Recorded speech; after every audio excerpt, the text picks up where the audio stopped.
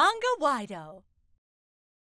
My name is Masato Yamazaki, and I'm a business worker. I married my wife, Misaki, about 2 years ago. She's currently pregnant with our child, but in the middle of her pregnancy, she almost had a miscarriage. For that reason, the doctors recommended that she should be hospitalized at a hospital close by as her due date approached. Misaki strongly wanted me to be in the room when she gave birth. Of course, I wanted to be there for the emotional moment as well, and was waiting excitedly.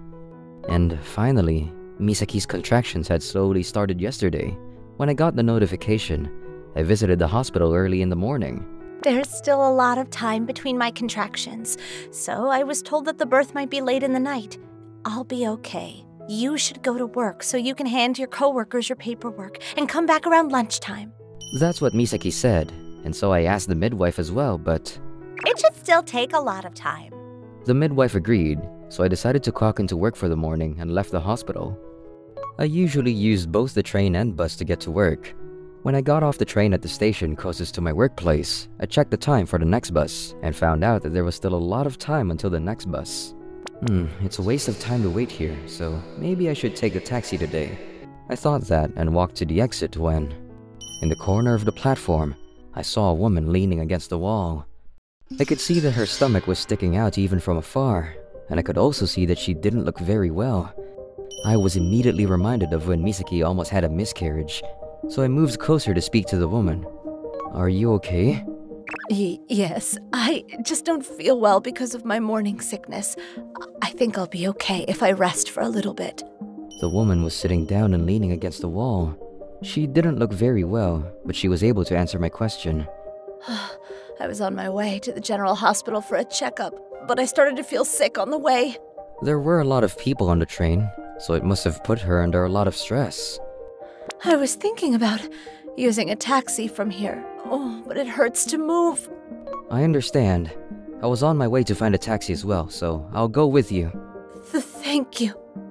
I helped the struggling lady stand up, and we walked towards the taxi area. After leaving the station and walking towards the traffic circle, I sat the lady down on the bench so that I could call a taxi. Please wait here. The station is close to the general hospital, so there should be a lot of taxis that can take you there. I'm going to stand in line, and I'll call you when I find a ride.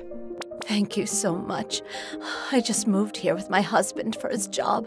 I don't really know anyone that lives close by, so I was feeling very anxious. Don't worry about it. I see. My wife is currently pregnant, so I couldn't pretend like I didn't see anything and walk away. Thank you. In the middle of our conversation, the woman suddenly laid down on the bench and passed out. Huh? Excuse me, are you okay? Ambulance! I need an ambulance! Because I had raised my voice, the people around us seemed to notice the lady and helped us call an ambulance. When the ambulance arrived, the medics asked me which hospital the woman usually went to. So, I told them the hospital that the lady mentioned she was going to get a checkup at. That was the hospital where my wife was also staying. I'll call my work later. I have to go to the hospital now. The lady was grabbing onto my shirt sleeve and muttering a man's, probably her husband's name. I couldn't shake off her hand. You're okay. You're going to be okay. I grabbed onto her hand for support and rode the ambulance with the woman to the hospital.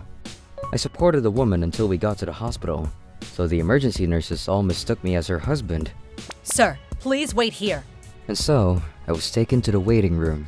A while later, the doctor that came to the waiting room was an obstetrician that I had met before.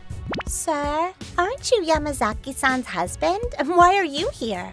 I told the doctor all about how I had stumbled upon the pregnant lady and helped her get to the hospital. I see. Thank you so much for your help. Of course. I'll leave the rest to you. The doctor then walked out of the room. I thought, thank goodness, and sighed with relief. I can go see Misaki now. I took out my phone to contact my workplace when I saw a bunch of missed calls and notifications. Could it be? Did something happen to Misaki?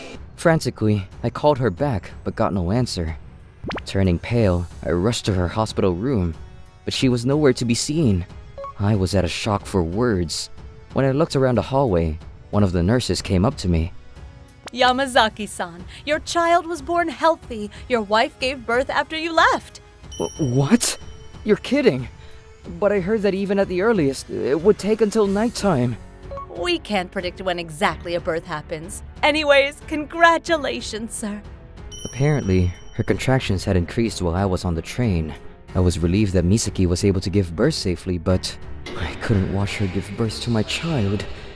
I was waiting in the room in shock when Misaki, who had just finished giving birth, was wheeled into the room on a wheelchair. The first words that came out of her mouth were, Why didn't you come? I'm sorry, but I heard our child was born safely and that's amazing. What do you mean, amazing? I want a divorce! A divorce! There was a reason why I couldn't. I don't want to hear your excuses! It was a safe birth, but I was going through a lot. You promised you'd be there with me. Just go home. I don't want to see your face anymore. Misaki wouldn't listen to what I had to say, so I walked out of the hospital while sulking. She wants a divorce. I do understand why she'd be so upset. I also have to call my work. Why did this happen? I held my head in my hands and sat on the bench at the park in front of the hospital. I lost track of how much time had passed. I only noticed when the sun finally started to set. There was someone I recognized walking towards me. It was my wife's father. Father? Masato-kun, I finally found you.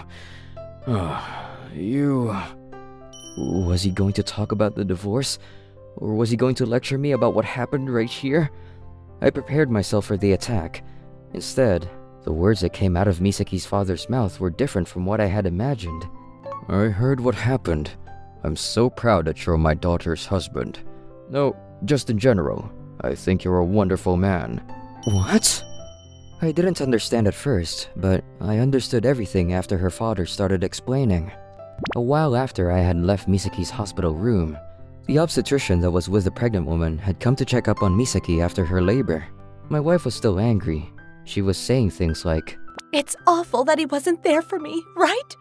Understanding the situation, the doctor explained that, thanks to me, a pregnant woman was saved and a healthy child was born. In addition, the family of the pregnant woman even came over to thank my wife for what I did. Just like that, while I was sulking in the park in front of the hospital, the problem solved itself. I went back to my wife's hospital room with her father. I was upset that I couldn't get in contact with you. I'm sorry for what I said earlier. It's fine. No matter the reason, I'm so sorry that I couldn't be there for you too. After we apologized to each other, I pushed my wife's wheelchair, and together, we went to see our child. I had no words. I was filled with immense happiness. Eventually, my wife and the lady I had saved that day became friends. Her husband and I even went out to get drinks sometimes. Our children were both boys, and I was happy to see that the two of them got along as well. If I had ignored the struggling lady that day and prioritized going to work, things wouldn't have been the same as they are now. I wasn't able to watch my son's birth, but I believe that the decisions I made that day were right. I was able to save another life after all. That's what I strongly believe now.